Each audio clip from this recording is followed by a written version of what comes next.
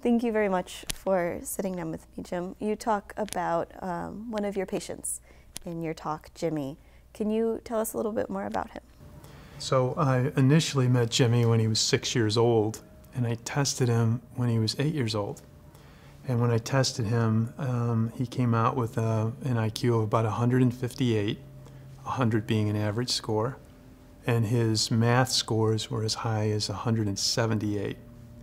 But the thing with Jimmy is he did all the math in his head without writing it down, and he was doing it as well as my students at Washington U could do.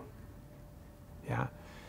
So Jimmy, and I knew immediately, as soon as I met him when he was a 6-year-old guy, it's like, man, I'm in the presence of greatness. This guy is really going to go some places. But he has some issues. He has trouble making friends, and he has some social problems. And he's smarter than everybody around him, which makes it really hard when you're just a little person in the first, second, third grade. But both of his parents are really involved.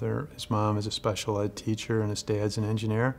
So the prognosis is really great for him because they'll get the right kind of help. And my hope for Jimmy is that they will recognize him for his strengths. And I just saw a study 2 days ago that says, and I've been saying this for a long time, that acceleration is great for really gifted people. So you let them go as far as they can. So if he's in the 3rd grade in college doing math, that's totally fine. So when you talk about people like Jimmy that you call twice exceptional people, what is that process? What is the kind of, treatment or the programs? Treatment isn't the right word, but... No, it is. It's the right word. So really, truthfully, if I were the czar of the world, everyone would be tested, every human being, so that we could find strengths and then find weaknesses. So you start there. And it's really interesting because I use some rating scales and I sort of say, hey, what do you think your strengths are? And it's funny because some people say, oh, I'm really great at this, when in fact they're not. And so you do the testing and it's like, well, you think you're really visual spatial, but you're actually more kinesthetic, or you're a combination of visual, auditory, kinesthetic. So once you have a really good idea about how the nervous system works, the next thing that you want to try to do then is find the right match educationally. Is it a private school? Is it a public school? A gifted program? And then a lot of times there can be types of treatment that go with it. So if the person has anxiety or depression, you would use cognitive therapies. Or if they have ADHD and they're just wildly disorganized, you help them with time management, organization, follow through. Sometimes it's educating folks on medication, because there are 2 schools of thought. Some parents come in saying, I will never use medication, no matter what you say. And then other families are, can we medicate before I even get them out of the waiting room? So what is your approach to medication? It's a really good question. Very conservative. It's the last thing that I recommend.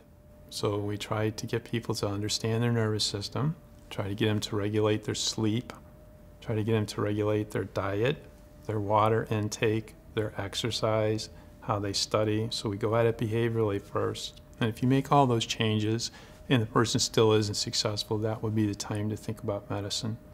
Mm-hmm. And when you talk about, are they successful, and you talk about, what you're moderating, what are you going for? What is successful? Well, that's a super good question. I'm not really sure I have an exact answer for that, but working to your greatest potential would probably be the best success story. Avoiding some of the pitfalls is probably more pragmatically the case in what happens. So not developing low frustration tolerance, that's huge. So if you struggle early on in the 1st, 2nd, 3rd grade, you can unplug academically, when in fact, really the basic skills are the things you're going to struggle with and not the higher level stuff. So if you're a dyslexic person and you're not doing the sound-symbol relationship, which is characteristic of that disorder, you might get turned off on reading. And you may want to not be a reader when in fact you can be a really good reader with some modifications. Mm-hmm. So functionality is probably the real answer, to be as well-rounded and functioning in society as much as is possible. Mm-hmm. And that kind of takes me to our society. You talk when you're up on stage about how you would like to see society change to better accommodate twice exceptional people. What are some of the things that you'd like to see different? Well, I have to compliment the TED folks because I'm severely dyslexic and they gave me an accommodation. I actually have a stand up there, which they don't like, and I have some notes, and they're actually pictures, they're not really words, but it sequences it for me, which is super helpful.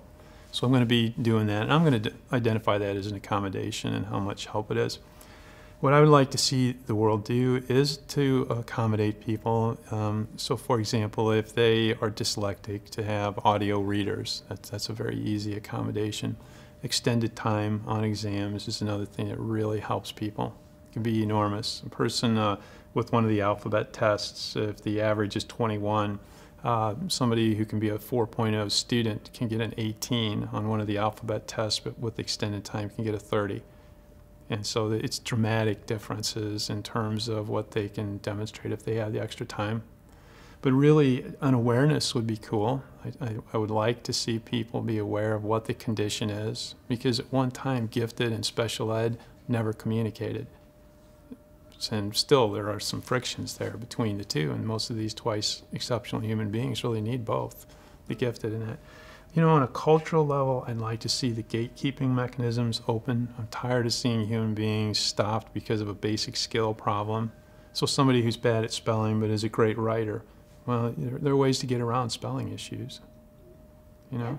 And really just acceptance. I would like to live in a world where we're just more accepting of differences.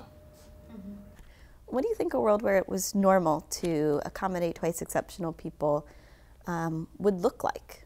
What would be different about our world if this was something we did every day? Probably fewer systems. So it's like, hey, we're just going to create this for each person, and there aren't so many systems. There aren't so many gatekeeping mechanisms. Status quo would change, you know, and I really don't like status quo. Whenever I hear someone say, this is how we do it, it's like, well, really? Maybe there's another way to think about this. So changing the status quo is important. I really would love to see our society appreciate certain groups more. You know, female human beings, number one. I'd like to see them much more represented. I'd like to see them have equal pay. I think that would be a really cool world for doing the same job as men. I really worry about minority human beings and giftedness because it can really get hidden in public systems and whatnot. So I'd love to see the czar of education say we're really going to scour the community for low-income humans who are gifted, because they're gifted like anybody else at the same percentage as any other group. And you're wearing that particular ball cap for a reason. The 2E that's on the cap refers to twice exceptional. This is a term you came up with? I did not. I wish that I had. Now, here's the thing. This really came out in the early 1980s, and people don't know about it. I've had 3 or 4 folks here at this talk ask about what's 2E. It's like, well, you're going to find out here pretty soon, you know. It's interesting that it just hasn't really gotten into the mindset of educators. Now, it's better than what it was, but I'm hoping that with the TED Talk, it's going to move it forward. Yeah, I'd never heard of it until you. Can you take me back to when you first encountered this term? I can. 1,000 years ago, before you were born, I was dating a woman who was an expert in gifted education, and she gave me 4 studies. And as a result of those 4 studies, it launched my career. And it was on twice exceptional learners. You know, they called it gifted learning disabled back then, but. What was that moment when it clicked and you said, okay, this is what I'm doing with my life? So when that happened, I started with those 4 studies, and then I expanded to the extant 54 studies that were in existence and read all of them.